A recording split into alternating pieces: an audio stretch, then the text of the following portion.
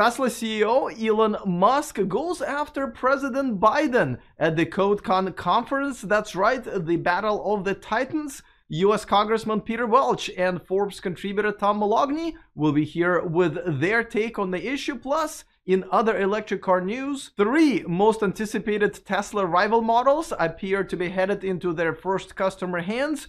2 more electric pickup trucks get closer to reality, plus 1 all-electric Rolls-Royce. All of this is coming up next. Welcome to E4 Electric. Don't forget to click on that subscribe button and the bell notification icon so you don't miss anything moving forward. Let's get to our top story. And Elon Musk has gone after the President of the United States, Joe Biden, during his interview at the CodeCon 2021 when asked about the tweet he posted a few days earlier. And here's what he had to say. You know, like Biden held this EV summit. Didn't invite Tesla. Invited GM, Ford, Chrysler, and UAW. An EV summit on the White House. Didn't mention Tesla once, and praised GM and Ford for leading the EV revolution. So you were pissed. Does this sound maybe a little biased or something? And then, you know, just not the friendliest administration. Seems to be controlled by the unions, as far as I can tell. So, are you waiting to get Trump back? No. All right, so there's a lot to unpack here. First of all, as much as I'm not a fan of Elon taking shots at anybody who is not Team Tesla, this one was not only well-deserved, but also very important to call BS on, and I'm glad Elon did. Now, for those of you who have missed the bigger story, let me catch you up really quick. A couple of months ago, President Biden has invited the big 3, Ford, General Motors, and what now is Stellantis, to the White House, along with the head of the United Auto Workers Union, to talk about electric cars that those big 3 are making very few of right now, and even fewer that are not on fire. Tesla and pretty much all other American electric car startups were not invited, which was kind of weird because it's like making an electric Hummer and not hiring someone who has converted his gas Hummer into electric, like Arnold Schwarzenegger, as a spokesperson, but instead hiring someone who has kept driving his gas-guzzling Hummer carefree, like LeBron James. But that would be crazy. Oh. The reason for Tesla being snubbed from the White House's EV summit was pretty obvious, and it's because Tesla workers do not belong to the United Auto Workers Union, or any union for that matter, and that made the whole thing about politics rather than American-made electric cars. Now, I have to admit that I once was part of a union, but I got out. It was close call. Now, the vice president of the United Auto Workers Union, Cindy Estrada, whose Twitter account Header Graphics is apparently on a union strike, has fired back at Elon, telling him to stop whining because good leaders aren't afraid of smart workers. Which is ironic because back in 2017, it was reported that Estrada was a target in the FBI probe of corporate union corruption. Now, quick question, Cindy. By smart workers, do you mean those who don't get caught while misappropriating the money of the very people they're supposed to be helping? Asking for a friend.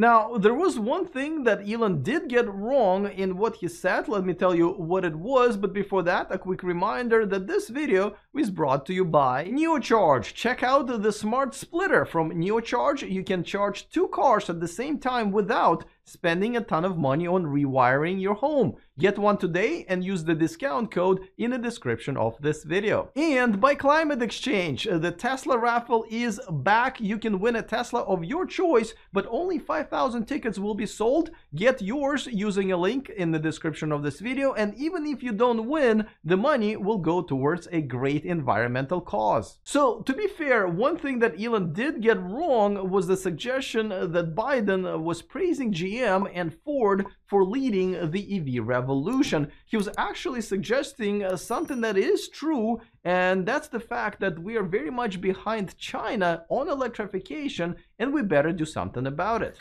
Right now, China is leading the race. It is one of the largest and fastest growing electric vehicle markets in the world. That is something I can get behind on, and the co-author of one of the better EV federal tax credit renewal bills, Congressman Peter Welch, is on the same page with that as well. Why do you think we still need the incentives for electric car purchases? I'll tell you why. We really want to accelerate adoption. That requires that we make it affordable.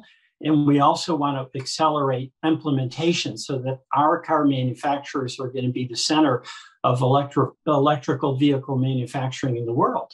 As much as I appreciate the opinions of Elon Musk, Congressman Welch, and President Biden, one man's opinion matters to me even more, and it is one of the Forbes contributor, the host of State of Charge YouTube channel, and a man who's never owned a gas-guzzling Hummer, Tom Moloughney. All right, Tom, you and me are not always crazy about Elon speaking out like this, but do you think this was actually the right time and the right message for him to send to the administration? So yeah, we are critical every now and then of Elon. He speaks his mind, and on one hand, you have to respect that. And you know, right time, wrong time. He has every right to make a statement like this. And, you know, in this particular instance, I do think it was appropriate for him to let everybody know kind of how he feels about this. What about the way he does it, right? I mean, this was part of an interview, and, you know, he was a kind of a snarky remark. Do you think maybe there's a better way of maybe, you know, producing a press release, for example? You know, you have to get a PR department for that, but, you know, something that becomes a bigger statement, a bigger message that more media outlets can get behind and actually get the administration to at least address this. No, actually, I think it was just fine the way he did it. I prefer it over a tweet, actually. That's usually how he communicates. At least this was in an interview. I don't see any problem with it. They don't need to issue a press release. His point is well made. Everybody understands his position. And I think for the most part, most people agree with him and think that, you know, this probably isn't the best thing for electrification right now, to try to pick winners the way it appears the administration is doing with crafting the tax credit to, you know, favor certain automakers. What do you say to people who say, listen, you know, compared to the last couple of administrations, Democratic or Republican, this is still going to be a huge, huge step forward for electric cars if this whole bill passes? Who cares about little caveats here and there? So yeah, you know, we've been long saying that the federal tax credit for electric vehicles needs to be overhauled. You know, the number one is I hope it gets turned into a point of sale rebate. But let's put that aside for now. Yeah, it's good that the Biden administration has picked this up and they're the first ones to say, look, we need to modernize it and bring it into, you know, current electric vehicle standards. So I appreciate that they're doing that, but the whole thing with favoring the unions, in my opinion, is unfortunate. Look, every administration has their donors. It's clear that the unions helped Biden get elected, and it's payback time. This is nothing new. It works this way with all the presidents, depending on who your big donors are. Now, actually, the next story I wanted you to chime in into as well. You know, Rivian R1T truck, GM's Hummer EV, and Lucid Air all had big media drives that you went to, all of them, and I went to none. So this will be very interesting to find out your opinion. But is there? I mean, these three are pretty big as far as the new kids on the block in an electric vehicle scene, but is there were a lot of naysayers throughout the last couple of years about them. Is there any doubt in your mind that any of these vehicles will not actually be delivered to their customers before the end of this quarter? So yeah, no, I don't have any doubt. These vehicles are all going into production. Some of them are in production already. Rivian's already produced customer delivery cars. They just haven't delivered them yet. While I was at the Lucid factory in Casa Grande, they began customer production and the vehicles were rolling off the production line. I saw them. And GM, I don't think we have any reason to think GM won't deliver on their promise. They're an established automaker that they know the ropes. They know how to build electric vehicles. So I don't see any reason to believe that the Hummer EV isn't going to be delivered on time. As I said, I drove one. I drove one. My driving impressions are still under embargo, so I can't talk about that. But I did drive. I can say I did drive it. Yeah, I would imagine they're all going to be delivered by the end of this quarter for sure. We're going to see customer deliveries on all three of those vehicles. And it's a good thing for the industry because I think that it adds a different aspect to this electrification and the electric vehicle community, because we have these all-wheel drive vehicles that we really haven't had before. Lucid brings a super long range luxury premium electric vehicle to market. So the good thing about this is we're getting new electric vehicles, not just the same old thing, and that's good for the industry. If you want to check out Tom's in-person reviews of Lucid Air, Rivian R1T, and Hummer EV trucks, all you have to do is subscribe to his channel. I put a link to it in the description of this video. Before we get to the next story, let's check out the grumpy comment of the week. This one comes from Daniel Varadi. He says, Alex, I love your channel and your content, but you really should ignore or at least don't acknowledge the non-constructive negative comments, or as I call them, comments. Now, first of all, yes, this is a grumpy comment of the week about grumpy comments of the week, the matrix of the YouTube comment section. Secondly, thank you for being a regular viewer, Daniel. And yes, I agree, I should not be featuring comments that disagree with me or tell me to do things opposite of what I'm doing now. You know what?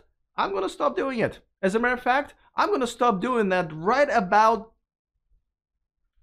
I am back. Now, let's talk about the story that Tom has already got us started on, which is the 3 most anticipated electric vehicles for many years now seem to be headed into customer hands and thus no longer can be called vaporware. Let's talk about all 3. Rivian has opened up their factory to the media and let journalists finally drive the R1T truck same week as they have announced that their very first production truck intended for customer delivery has been produced. But despite Rivian changing its delivery time frame 3 times now, I have not heard of any first deliveries yet, which were promised by the end of last month. And then Lucid said, hey, what about us? We're a cool kid on a block too. So they too held a factory tour along with the test drives for media, investors, and first customers. Lucid promised that customer deliveries will start this month and 520 Lucid Air sedans will be delivered by the end of the year. Bonus points if you know why such odd number, 520, and if you do,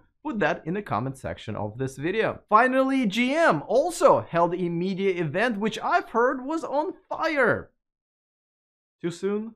But as Tom mentioned, this Hummer EV event is under embargo, which means nobody can talk about it until Monday. But I can tell you that the thing that impressed the majority of attending journalists the most was the insane 0 to 60 launch, given the enormous weight of the truck at over 9,000 pounds. There are other brand new EV models that may start deliveries before the end of the year, but these 3 will make it very exciting going into the 2022. Now, while I was taping this video, I got another great electric car news. Apparently, while Elon was talking smack about Biden administration, he has actually accomplished something else in between. Tesla has delivered a new record of 241,300 cars in the 3rd quarter. Not sure if anyone is surprised anymore, really, even though the chip shortage has been a huge challenge for Tesla and the rest of the auto industry. But kudos to Tesla for showing everyone how it's done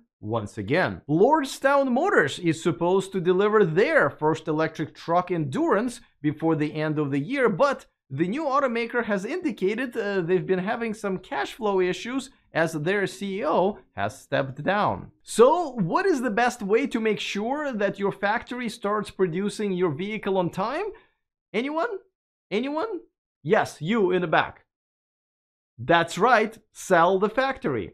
Now, I know it sounds crazy, but that's exactly what Lordstown Motors did. They sold their factory to the iPhone manufacturer Foxconn for $230 million plus $50 million in Lordstown shares and other stock incentives. I know what you're saying, but Alex, how are they going to produce the truck now without the factory? But get this, Foxconn will actually assemble the Lordstown Endurance, and the Lordstown Motors will lease part of the factory back on a long-term basis. The deal will take about half a year to close, so I am assuming the deliveries will be pushed back once again. Another electric car startup has just unveiled their all-electric truck prototype. This time it was Atlas, showcasing the XT pickup. It kind of looks like the F-150 if you scratch the paint off of it and run its front end into a flat wall, and yet its front end still looks better than BMW's monkey front butt design. The company is actually developing some very interesting battery technology, and I wouldn't be surprised if they just become a battery supplier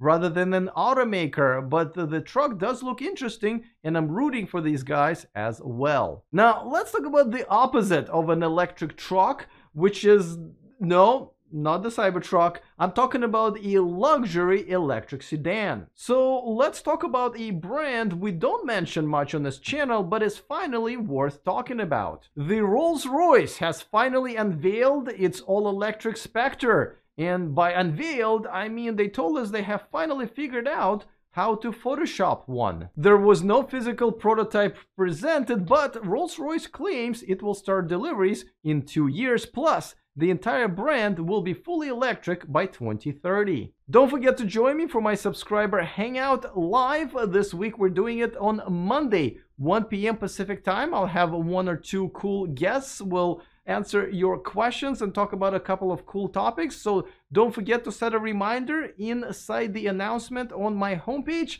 All right, looking forward to all of your comments. Other than that, see you guys next time, and remember to stay charged.